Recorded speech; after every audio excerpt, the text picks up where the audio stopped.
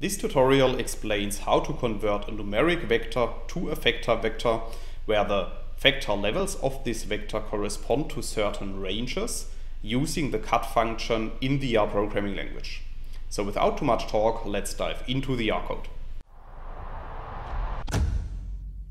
In this tutorial I will show you a very quick example which is based on the vector object that you can create with line 2 of the code.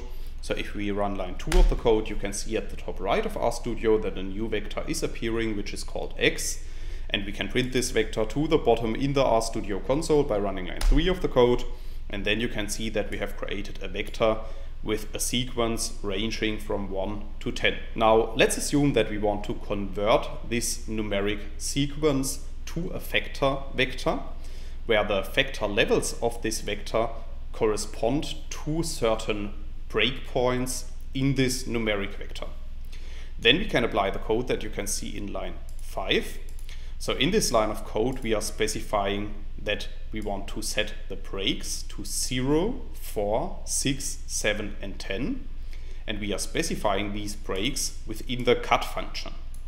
And then we are storing the output of the cut function in a new vector object which is called xcut. So if you run line 5 of the code, you can see at the top right that a new vector object is appearing which is called xcut, and we can print the output of this vector to the RStudio console by running line 6 of the code.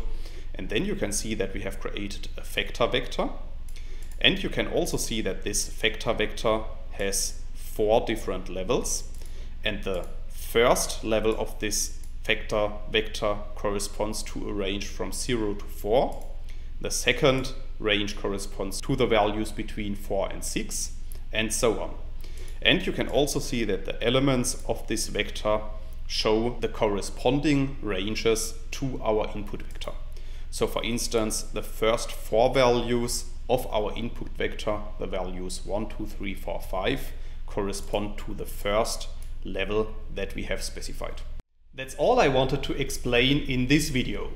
In case you want to learn more on this topic, you may check out my homepage statisticsglobe.com, because on my homepage I have recently published a tutorial in which I'm explaining the content of this video in some more detail. I will put a link to this tutorial into the description of the video so you can find it there. If you have liked this video or if you have any questions, let me know in the comments section below. I'll try to respond to all comments as soon as I can. Furthermore, make sure to subscribe to my YouTube channel to get notified about future video releases.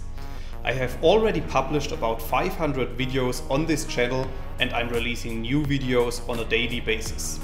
Thanks a lot for watching. See you in the next video.